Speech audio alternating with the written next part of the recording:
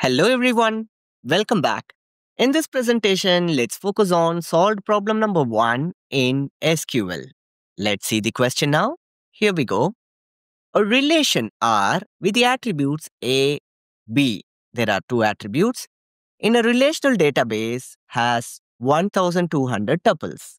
The attribute A has integer values ranging from 6 to 20 and the attribute B has integer values ranging from 1 to 20. Assume that the attributes A and B are independently distributed. Please make a note of this, which is very important in order to solve this problem in an easier way. What's the question? We are required to find the estimated number of tuples in the output of select from the relation R which satisfies the condition A greater than 10 or B is equal to 18. This question was asked in GATE Computer Science in the year 2021. Before solving this problem, let's focus on the given data. The first given data is attribute A has integer values ranging from 6 to 20.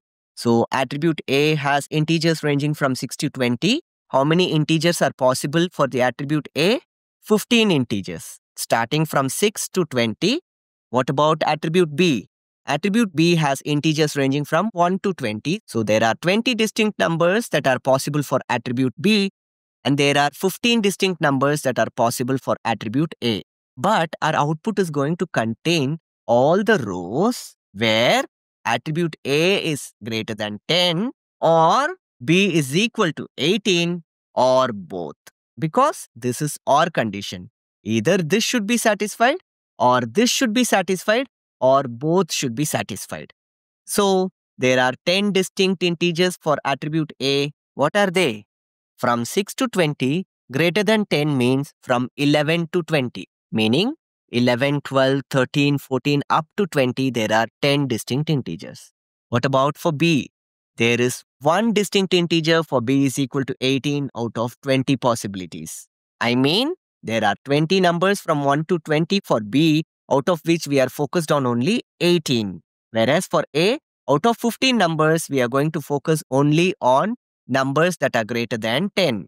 A greater than 10 means from 11 to 20, there are 10 distinct numbers and the values range from 6 to 20. So it is 10 upon 15 basically. Don't worry about this. I'm going to solve this shortly. Let's take this given data to a new slide so that it will be easy for us to solve. Here is the given data. Now let's focus on the conditions. Remember, A is greater than 10 or B is equal to 18 or both, because this is OR operation. In order to solve this in an easier way, let's take the way of probability. We will make this as one event, we will make this as the other event. So this is the event probability of A, this is another event probability of B. So probability of A greater than 10 is the first event where we have 10 upon 15 because out of 15, there are 10 distinct integers. So 10 upon 15, which is equal to 2 upon 3. Coming to the second condition, B is equal to 18. Out of 20, one distinct integer. So B is equal to 18 means 1 upon 20.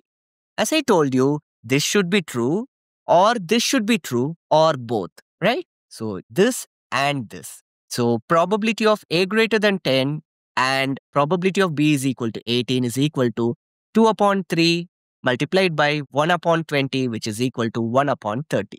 So we have identified the required inputs. In order to solve this, we are going to take the basic probabilities addition theorem, which is probability of A greater than 10 or probability of B is equal to 18 means probability of A plus probability of B minus probability of the occurrence of both the events, right? This is event 1, this is event 2 minus the occurrence of both the events. We need to understand very important thing here. This is an independent event, right? I'll just show you the question. In the question, they have clearly mentioned attribute A and B are independently distributed. It means, let's say attribute A has a value called 6. B can be anything. It can be 1 or 2 or 3 up to 20. Any number can be there for any value of A. That's what exactly independently distributed. So, the attribute A and attribute B are independently distributed, meaning Any value for A, there can be any value for B because A and B are the attributes of the relation R. In a row, any value for A from the range 6 to 20, there can be any value for B from the range 1 to 20. There is no mutually exclusive event. This is purely independently distributed. And that is why this value, probability of the occurrence of A and the probability of occurrence of B, will be a non-zero value. I mean, this part will be a non-zero value because it is an independent event. What is an independent event? The probability of occurrence of A is not affected by the probability of the occurrence of B. That's why A and B are independent events. So this will be a non-zero value, and that's why we are getting 1 upon 30 here. In case they are mutually exclusive events. What do we mean by mutually exclusive events? In probability theory, mutually exclusive events mean that cannot occur at the same time. I mean either this or this. Both cannot occur at the same time. But here, a value for A can be anything between 6 and 20.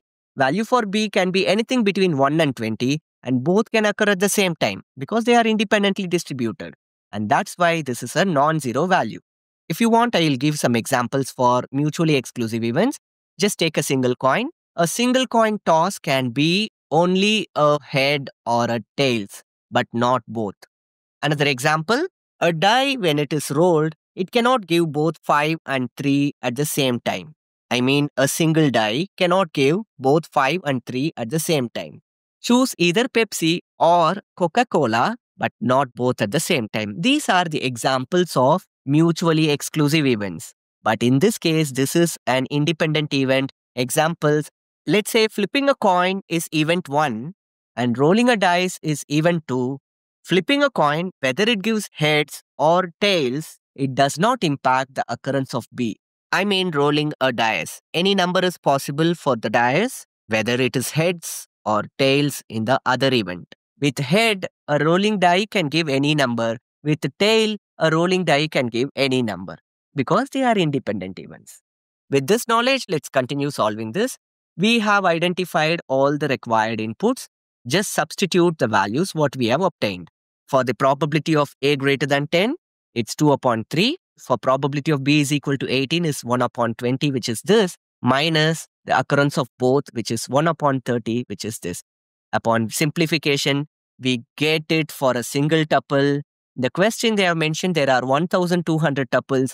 So the estimated number of tuples is equal to 41 upon 60 multiplied by 1200, which gives 820 tuples. So the right answer for this question is 820 tuples. I would request you to make a note of this addition theorem, the basic probabilities addition theorem formula. If we are aware of this, we can solve any problem of this nature. Only thing is we need to identify whether this is an independent event or mutually exclusive event. If it's mutually exclusive event, the probability of the occurrence of both the events is equal to 0. I mean probability of A intersection B is equal to 0. So the right answer is 820. I hope the session is informative and thank you for watching.